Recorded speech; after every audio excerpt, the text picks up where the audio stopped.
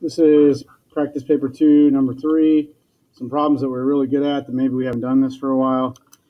There's a cumulative frequency graph. There's 120 vehicles and their speed limit is here, and then the cumulative frequency goes across. Okay, so let's go through here, answer the questions.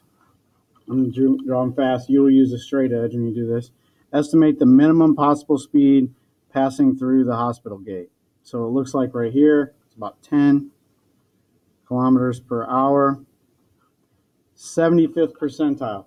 Okay, any percentiles have to come from this y-axis. So I'm going to take 75% of 120, which is 90. I'm going to draw a line over from 90 and down. Make sure you note the scale.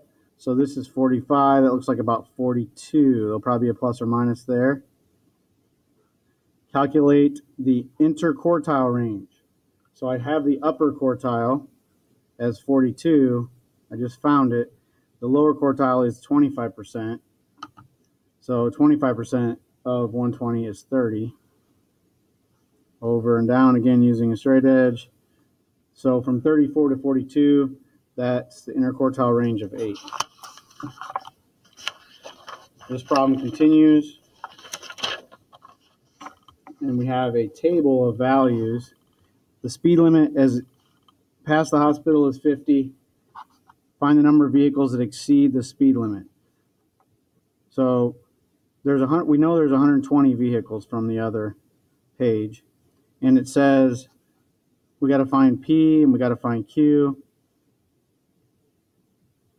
Estimate the number that exceed the speed limit. I can go back to my graph, and I know the speed limit is 50. So if I go up to 50 and over, that means 110 went 50 or less. So there are 10 vehicles that exceeded the speed limit. So that's still with my graph. That allows me to find out what Q is right now. So 10s were there, and then they all have to add up to 120. So 36, 100, 116. That means P is 4. And if you want, you could estimate from your graph between 10 and 20. 10 is here.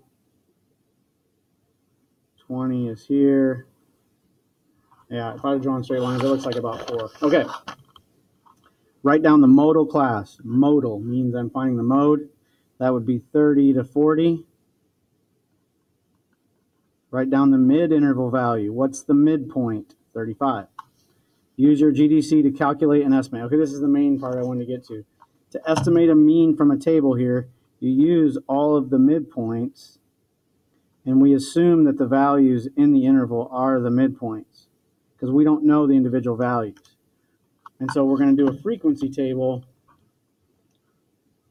I'm going to go to Stat, Edit, and I want to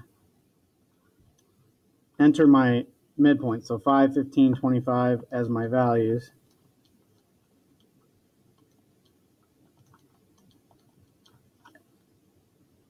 Okay, so I have my values, and then I put my frequencies here. 0, 4, 16, 64, 26, and 10. And I'm going to do one variable stats. So stat, calculate, one variable stats. My list is L1, my cumulative, or my frequency list is L2. And so I get a mean of 36.8. Standard deviation, I got it, 8.85.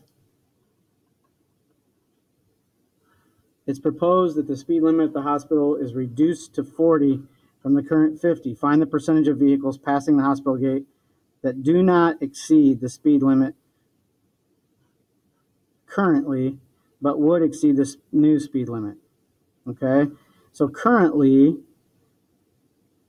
there are 10, but if we raise the speed or lower the speed limit, now there would be 36. So I want to know the number of additional. There's 26 additional that would be included in that. So 26 out of 120, change it to a percent, 21.7%. Okay, so we're going to go look at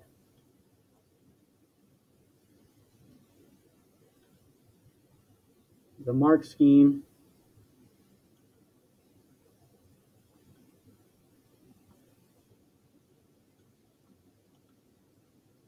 Ten 36.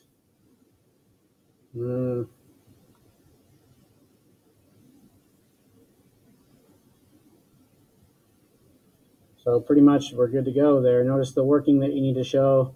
When they tell you to use your calculator, it's G2 and G1. You don't have to show anything else. My interquartile range was 8, I believe, when I did it. And so it says plus or minus 1. So anywhere from 8 to 10 they would accept. I had 42. There's 41.5. If you're using a straight edge and a full-size graph, that'll come out. And then 4 and 10 we did just kind of using some arithmetic and subtracting. So I think this is one that you were good at, maybe forgot some things. The main thing I wanted to know is how do you estimate a mean when you don't know those values?